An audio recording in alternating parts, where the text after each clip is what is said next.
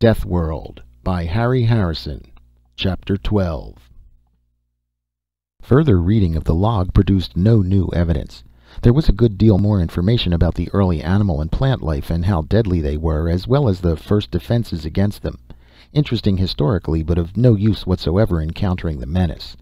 The captain apparently never thought that the life forms were altering on Pyrrus, believing instead that dangerous beasts were being discovered. He never lived to change his mind. The last entry in the log, less than 2 months after the first attack, was very brief and in a different handwriting. Captain Kurkowski died today of poisoning following an insect bite. His death is greatly mourned. The why of the planetary revulsion had yet to be uncovered. Kirk must see this book, Jason said. He should have some idea of the progress being made. Can we get transportation, or do we walk to City Hall? Walk, of course, Meta said. Then you bring the book. At 2 Gs I find it very hard to be a gentleman and carry the packages. They had just entered Kirk's outer office when a shrill screaming burst out of the phone screen. It took Jason a moment to realize that it was a mechanical signal, not a human voice. "What is it?" he asked.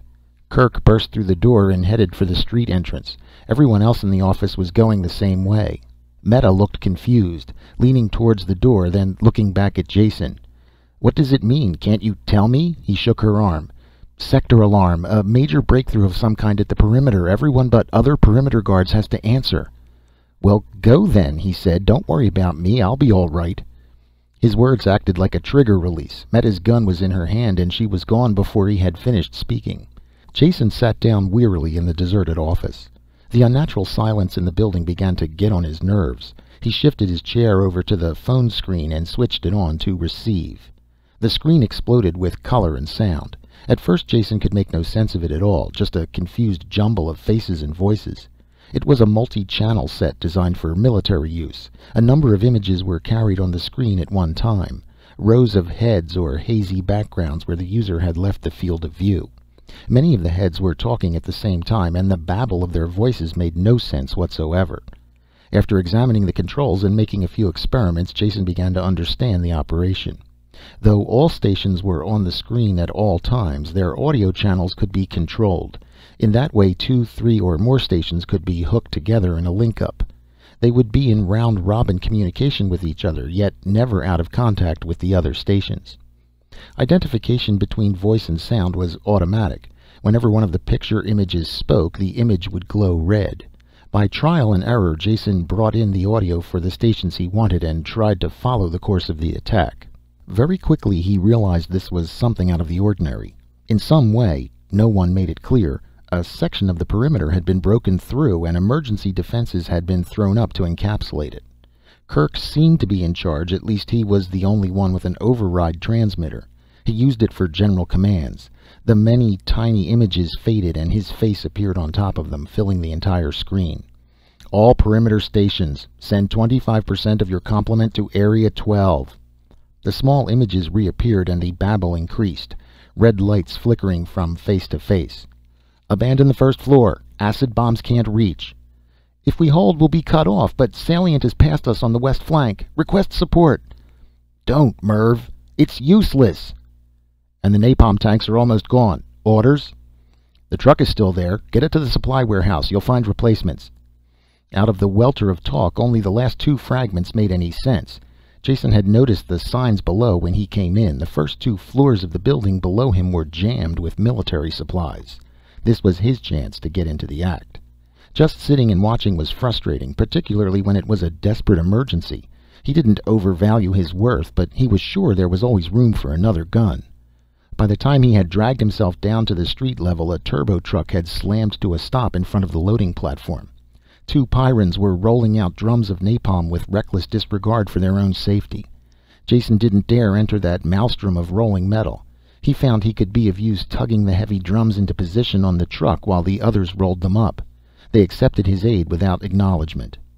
It was exhausting, sweaty work, hauling the leaden drums into place against the heavy gravity. After a minute, Jason worked by touch through a red haze of hammering blood. He realized the job was done only when the truck suddenly leaped forward and he was thrown to the floor. He lay there, his chest heaving. As the driver hurled the heavy vehicle along, all Jason could do was bounce around in the bottom. He could see well enough, but was still gasping for breath when they braked at the fighting zone. To Jason it was a scene of incredible confusion. Guns firing, flames, men and women running on all sides. The napalm drums were unloaded without his help, and the truck vanished for more. Jason leaned against a wall of half-destroyed building and tried to get his bearings. It was impossible. There seemed to be a great number of small animals. He killed 2 that attacked him. Other than that, he couldn't determine the nature of the battle. A Pyrran, tan face white with pain and exertion, stumbled up. His right arm, wet with raw flesh and dripping blood, hung limply at his side. It was covered with freshly applied surgical foam. He held his gun in his left hand, a stump of control cable dangling from it. Jason thought the man was looking for medical aid. He couldn't have been more wrong. Clenching the gun in his teeth, the Pyrran clutched the barrel of napalm with his good hand and hurled it over on its side. Then, with the gun once more in his hand, he began to roll the drum along the ground with his feet. It was slow, cumbersome work, but he was still in the fight. Jason pushed through the hurrying crowd and bent over the drum. "Let me do it," he said. "You can cover us both with your gun." The man wiped the sweat from his eyes with the back of his arm and blinked at Jason. He seemed to recognize him. When he smiled, it was a grimace of pain, empty of humor. "Do that. I can still shoot. 2 half men. Maybe we equal 1 whole." Jason was laboring too hard to even notice the insult. An explosion had blasted a raw pit in the street ahead. 2 people were at the bottom, digging it even deeper with shovels. The whole thing seemed meaningless.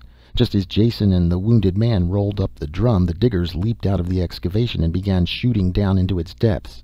One of them turned, a young girl, barely in her teens. "Praise perimeter," she breathed. "They found the napalm. One of the new horrors is breaking through towards 13. We just found it." Even as she talked, she swiveled the drum around, kicked the easy-off plug, and began dumping the gelid contents into the hole. When half of it had gurgled down, she kicked the drum itself in. Her companion pulled a flare from his belt, lit it, and threw it after the drum. "Back, quick! They don't like heat," he said. This was putting it very mildly. The napalm caught. Tongues of flame and roiling, greasy smoke climbed up to the sky. Under Jason's feet, the earth shifted and moved. Something black and long stirred in the heart of the flame, then arched up into the sky over their heads. In the midst of the searing heat, it still moved with alien, jolting motions. It was immense, at least 2 meters thick, and with no indication of its length. The flames didn't stop it at all, just annoyed it. Jason had some idea of the thing's length as the street cracked and buckled for 50 meters on each side of the pit. Great loops of the creature began to emerge from the ground. He fired his gun, as did the others, not that it seemed to have any effect. More and more people were appearing, armed with a variety of weapons. Flamethrowers and grenades seemed to be the most effective. "Clear the area. We're going to saturate it. Fall back." The voice was so loud it jarred Jason's ear. He turned and recognized Kirk, who had arrived with truckloads of equipment. He had a power speaker on his back. The mic hung in front of his lips. His amplified voice brought an instant reaction from the crowd. They began to move. There was still doubt in Jason's mind what to do. Clear the area? But what area? He started towards Kirk before he realized that the rest of the Pyrans were going in the opposite direction.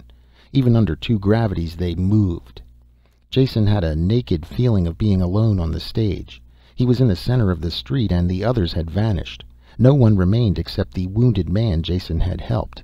He stumbled towards Jason, waving his good arm. Jason couldn't understand what he said. Kirk was shouting orders again from one of the trucks. They had started to move too. The urgency struck home, and Jason started to run. It was too late. On all sides the earth was buckling, cracking, as more loops of the underground thing forced its way into the light. Safety lay ahead. Only in front of it rose an arch of dirt-encrusted gray. There are seconds of time that seem to last an eternity. A moment of subjective time that is grabbed and stretched to an infinite distance.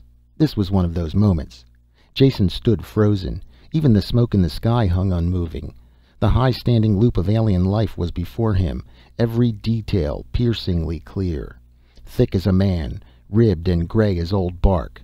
Tendrils projected from all parts of it, pallid and twisting lengths that writhed slowly with snake-like life. Shaped like a plant, yet with the motions of an animal, and cracking, splitting. This was the worst. Seams and openings appeared. Splintering, gaping mouths that vomited out a horde of pallid animals. Jason heard their shriekings, shrill yet remote. He saw the needle-like teeth that lined their jaws. The paralysis of the unknown held him there. He should have died. Kerk was thundering at him through the power speaker. Others were firing into the attacking creature. Jason knew nothing.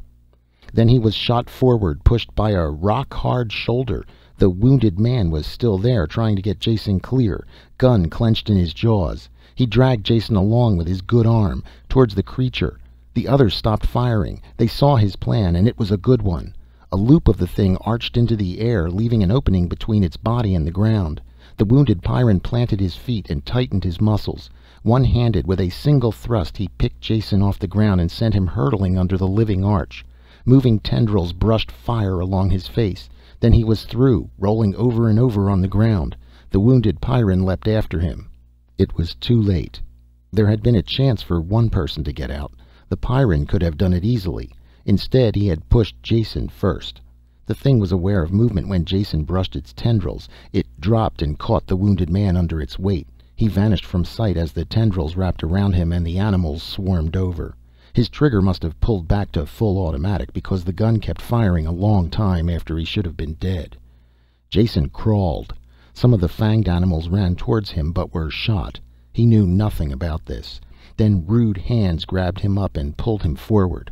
He slammed into the side of a truck, and Kerk's face was in front of his, flushed and angry.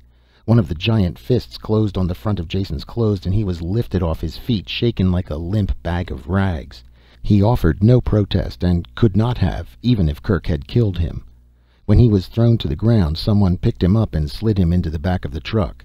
He did not lose consciousness as the truck bounced away, yet he could not move. In a moment the fatigue would go away and he would sit up. That was all he was, just a little tired. Even as he thought this, he passed out. End of Chapter 12 of Deathworld by Harry Harrison.